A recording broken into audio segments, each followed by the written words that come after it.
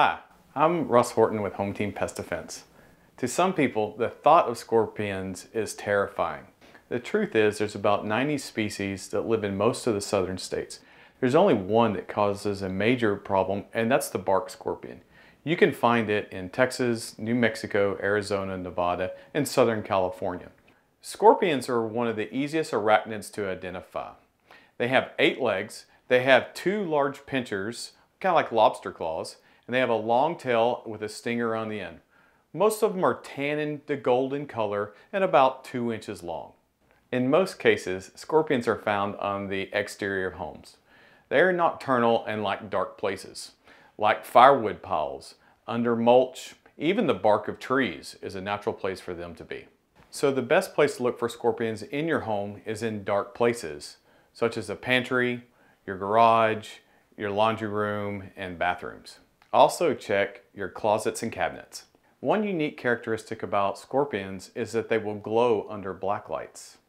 What makes this possible is the exoskeleton, the outer shell of the scorpion, is made up of chitin and proteins. And under these lights, they will naturally show this fluorescent glowing color. If you wanted to look for scorpions around your property, you can do this with an inexpensive black light. There are a couple of tips to keep scorpions out of your house. First of all, from the inside of your house, make sure there's no gaps underneath your door. Make sure that your windows are sealed all the way around, and pay particular attention to your garage door. Many times there's space between the door itself and the jambs on the side. Making sure all that's sealed will help keep them out. To keep scorpions away from the exterior of your home, there's a couple of things you can do. If you have firewood, store it at least 50 feet away from the base of your house. Look at your faucets. Make sure that they are not leaking. Scorpions, like insects, also need water. If you have any debris or heavy mulch, that can also be harborage areas for them. If you have exterior lighting, make sure you turn those off at night. If you can't turn them off at night, replace the standard bulbs with a yellow bulb.